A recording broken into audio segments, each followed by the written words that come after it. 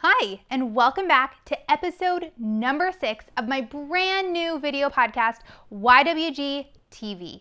I'm so glad you're joining me here today because I have got a great challenge for you and your marriage this week.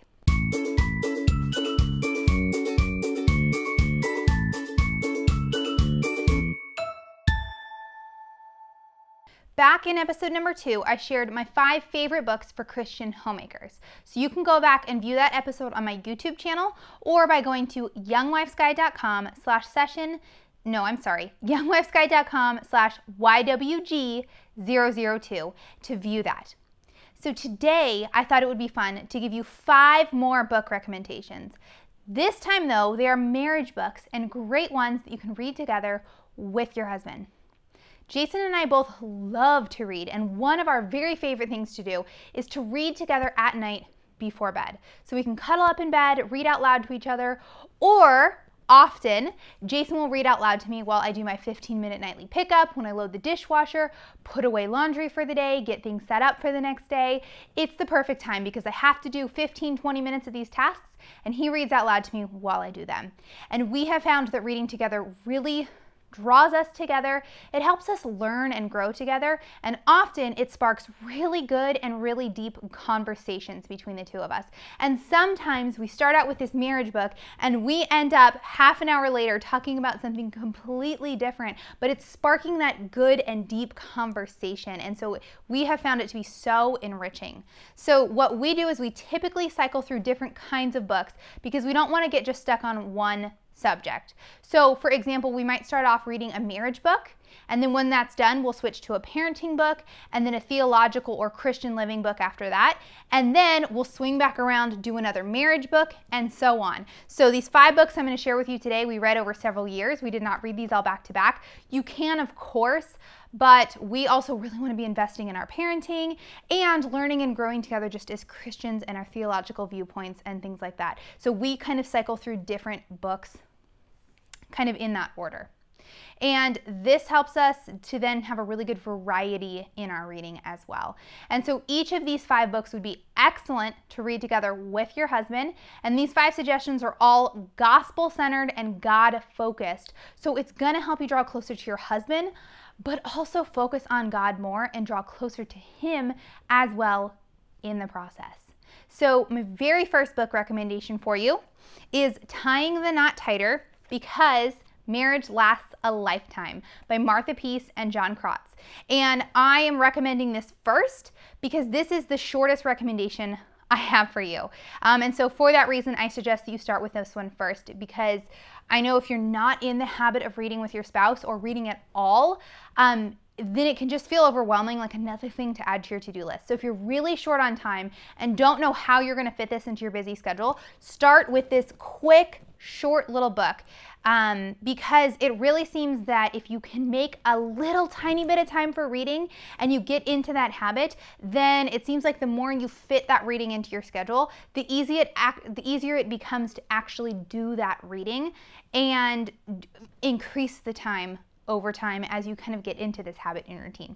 So I would say start with this one or the next book I'm going to recommend. Start with this one because it's a quick, short read and because it's a fun one. It's going to spark up some good conversation.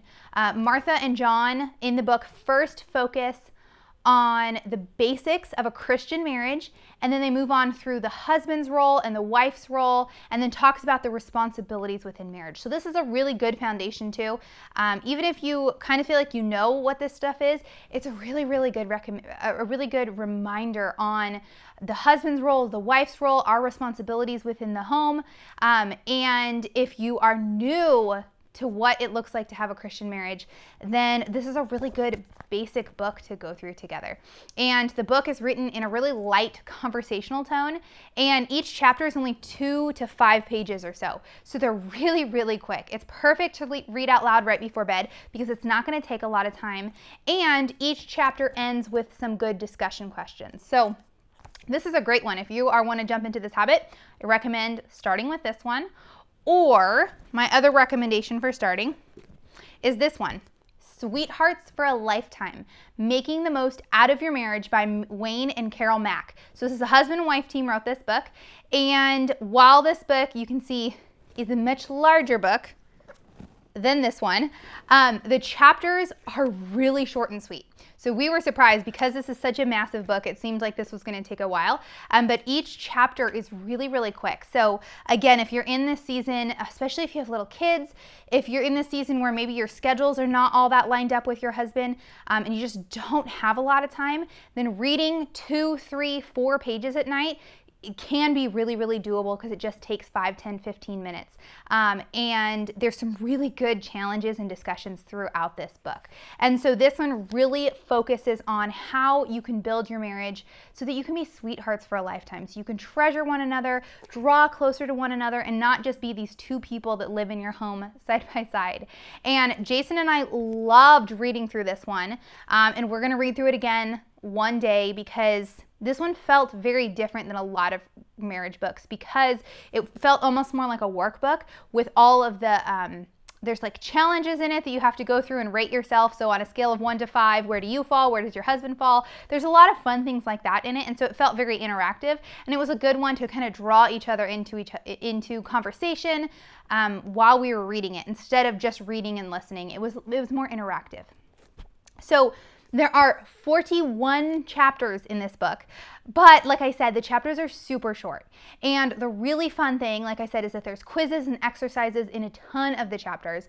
And we found these to be really eye-opening and fun and just sparked some really good conversation, which at the end of the day, we really want to help get a really clear focus on what a biblical marriage is and draw closer to each other. And so this one really, really helped. This is my other recommendation for starting. You can start with any of these, but I just know if you're really short on time and you don't have any sort of habit of reading together, then the quick, short ones might be your best bet to start with. Next recommendation is When Sinners Say I Do, Discovering the Power of the Gospel for Marriage by Dave Harvey.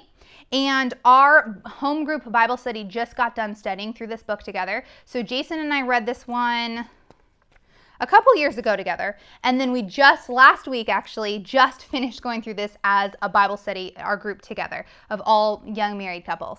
And so it makes for a great group study book or one-on-one with your husband. You can do it either way. It worked really well. And so throughout this book, we found he's talking about the gospel in marriage, but we found so many other nuggets of just truth and wisdom, not only about marriage, but for parenting and just life in general as well, because this book is thoroughly focused on how the gospel impacts our marriages, or at least how it should, and how that should play out within our lives, and giving grace to one another. That was a really big theme throughout this, is what role does grace have within our lives, and what role does grace have within our marriages? And so that was a really, really good reminder.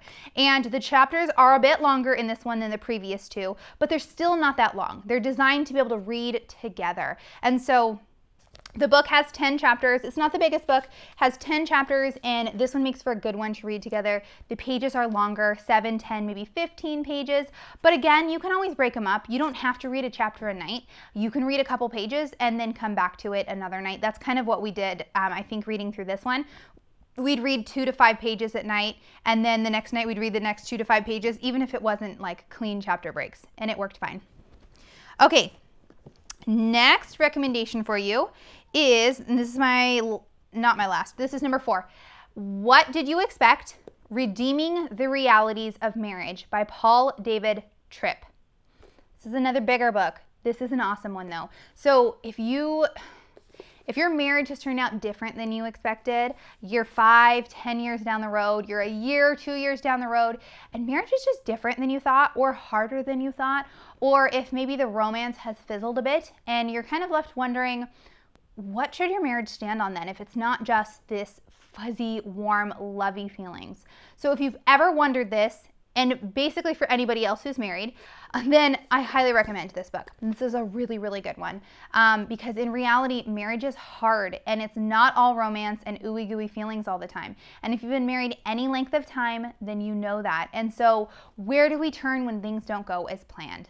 Where do we go when the romance fizzles and the days get long and the days get hard? So Tripp in this really helps guide you and remind you throughout that we stand upon God's grace within marriage, and that needs to be the center of our marriages. And he brings that back to that. throughout it. It's so gospel and scripture centered. And so it's broken down into 6 main parts with chapters underneath that, and it takes you through 6 commitments that you need in a godly marriage. So for example, commitment number 1 is we will give ourselves to a regular lifestyle of confession and forgiveness. And then there's 3 or 4 chapters under that talk about what is confession, what is forgiveness. And so it really just breaks down the different commitments. Commitment 2 is we will make growth and change our daily agenda. We will work together to build a sturdy bond of trust. We will commit to building a relationship of love, and so on and so forth. So, highly recommend this. Very last recommendation for you is Strengthening Your Marriage by Wayne Mack. And this is kind of the strangest of the 5 books because this whole thing is essentially written as an outline. The whole book is, instead of the standard like paragraph and chapter format of books that you're used to. We actually, I think, ordered this book, or I think my husband got this book at a conference a few years ago. And when we started reading it, we were like, oh, this is weird, because it literally will say like A and then give you like a couple sentences, B. So it's actually in outline format. So it's a little strange at first, but it gives you kind of an outline and bullet points as you go through. And so it sounds a little strange, but it really helps guide discussion and conversation as you work through reading the points. Because instead of sitting down and reading five pages at once and just going through and having it all explained to you, it'll give you a short, succinct bullet point of a certain point. And it makes it really good. It makes it really easy to stop and kind of talk about that point and then move on to the next one. And so this book ends up kind of feeling more like a workbook because it has fill in the blank spots and questions just sprinkled throughout it. So it might have like an outline where it's like A through G, and then it'll have like spots that you can fill in and answer questions and stuff like that. So it's kind of it is a good one to go through together because it has that workbook feel that you can kind of go through.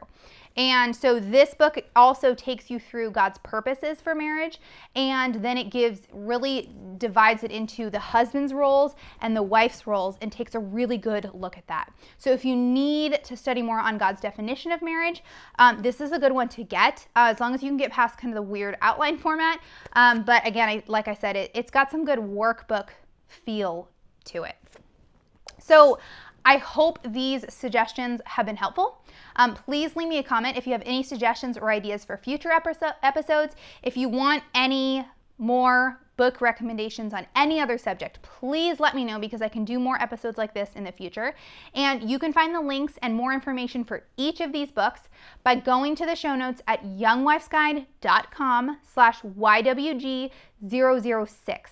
youngwifesguide.com/YWG006, and that's going to take you to the show notes with all of the links and information.